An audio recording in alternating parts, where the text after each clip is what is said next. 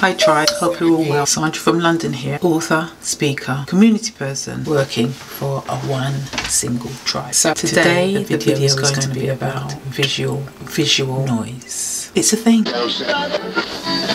Who knew?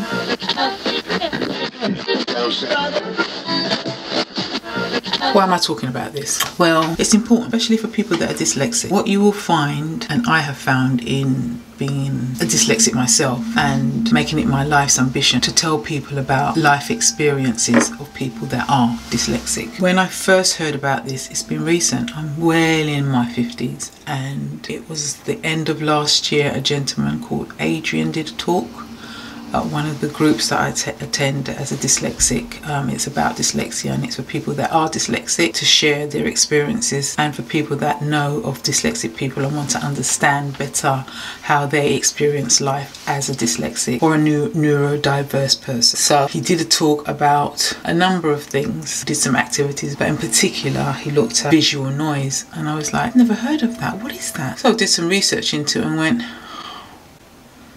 my working life has been filled with drudgery and anxiety and fear and worry because of visual noise. It can stop and hinder so many things if you experience it. Worse still if you're dyslexic, because you've got all the other added situations that you have to deal with, and aspects of life and working that you have to deal with. This is just another, which realistically, because it's just the appearance of the environment around you, can be changed to make life so much easier. Let me tell you a story. I worked at a school in London, and I was in the design and technology department.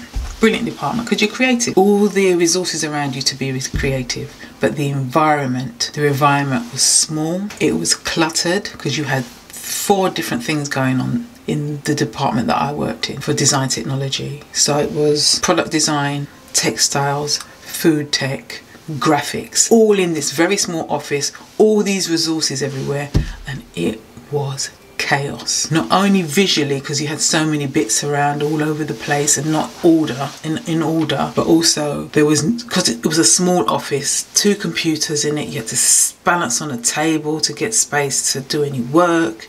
If you wanted to plan lessons and things like that and do something really interesting for the children in their lessons, there wasn't the space, so I'd have to find other rooms in the school that I could sneak in and sit and work quietly, because you need quiet as a dyslexic person. Most dyslexics need quiet. Some can work with music and quiet background noise. To be creative for me and to be able to achieve any admin required, I need quiet. Very difficult to get. You had several members of staff, because you've got teaching faculty in there, and then you've got people that support the teaching faculty, and 2 lovely ladies, but when I was sitting there trying to plan lessons, they would talk incessantly the entire time. When I'd go back and look at it later in the evening when I went home, so I could double check what a lot of it was going to go, because backwards and forwards, because you're in their conversation, you're trying to block it out, the noise.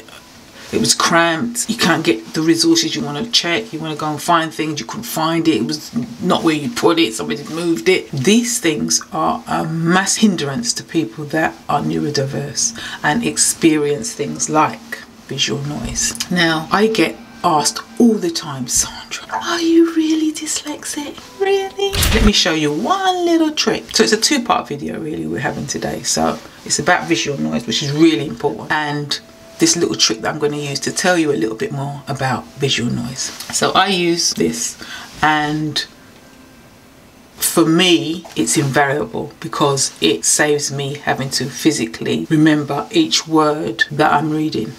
I use these reading glasses with a tint. Really help, because most written stuff, the glare is an issue. So as a dyslexic, and the age I am now, even though I had the experience of it all my life, but what it was called and how I could do things to better improve my situation and how I lived in my 40s. I think I was 45, 46, and doing a degree for teaching. And technology makes people believe that I am a very good speller and amazingly comprehend any amount of text given to me in any kind of format, whether it be legal text or white paper or book form, whatever. This technology. Not particularly this, but technology. I use a Mac and I use iPhones, and I've been using them since they came out, and I realised that I could do certain things with them to help me, to speed me up. So visual noise, the first point of this video. Listen, this is what I use. Let me turn up the volume for you. Make sure the volume's up. Press, highlight, scroll down, so you're cutting into all of that. So it looks like you've highlighted it, and it's got focus, yeah, and it's got speak there. Visual noise. I experienced this several times in the work environment.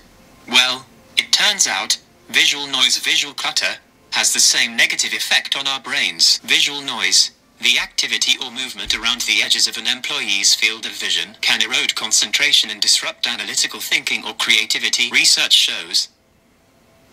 Now that's just a little bit about visual noise. If you didn't get it, just rewind and listen to it again. It's really important because things like eroding concentration, not just disturbing it, eroding it. So each time you go into that environment where it's cluttered, it's noisy, you lose a little bit of the ability to concentrate on a task that you have to do, and disrupts analytical thinking. Now you need analytical thinking when you're doing things like grading and marking papers that children have done for their exams. Very important. And then looking at where the areas they have to achieve, if they're hitting it, if they're below it. This is all analytical thinking. Very difficult in a noisy and cluttered environment, and you're dyslexic, and it's creativity.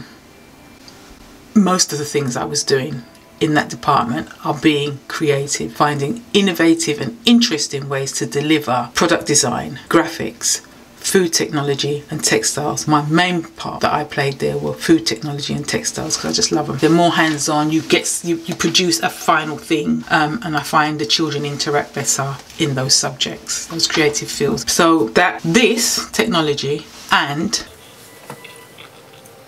understanding what the issues are you have as a dyslexic or neurodiverse person are fundamental to you being able to cope, manage yourself personally and professionally. Fundamental. This is a bit of a rant video because what it really is targeting is not dyslexic people, because they get it. They get the struggles that we have.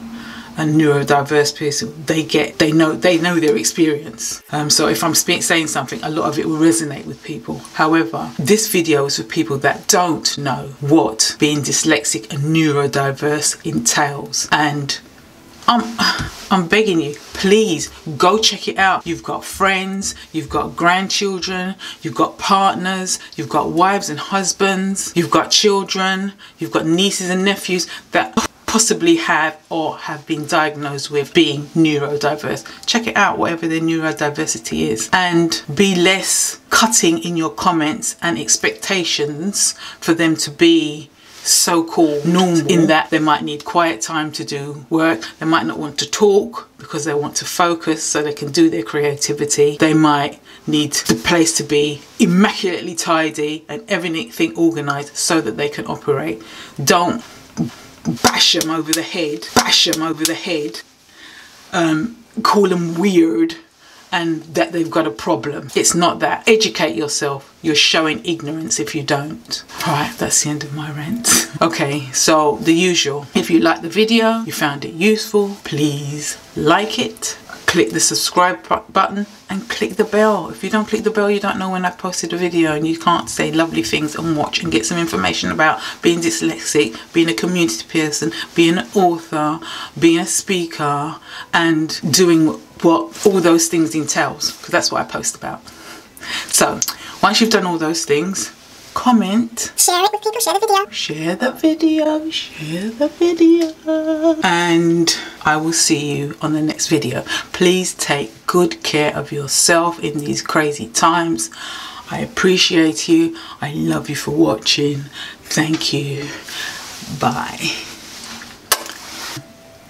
Mindset was quite important as well.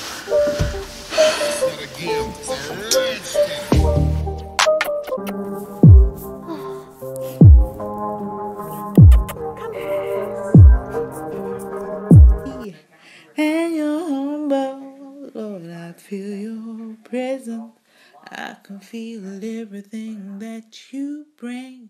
Let's stay